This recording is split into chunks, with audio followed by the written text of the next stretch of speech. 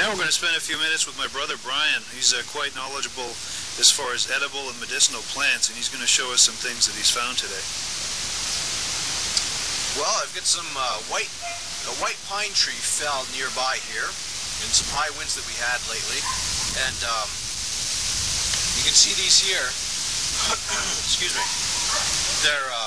They produce the pollen for the white pine. And I find them quite delicious.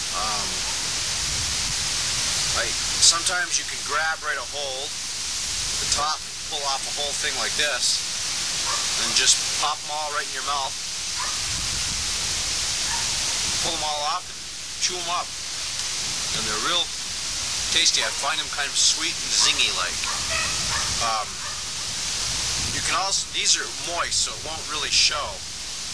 No, you can't see it, but when you shake it like this, when it's dry, a whole huge cloud of pollen will blow right off.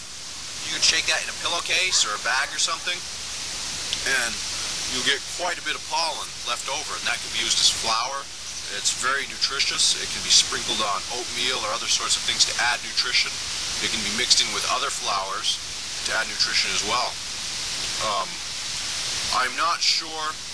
I think these can be cooked, but I haven't done the research to find out just how to cook them to retain their taste and nutritional content. But I'll do some research on that and follow up. Until then, enjoy.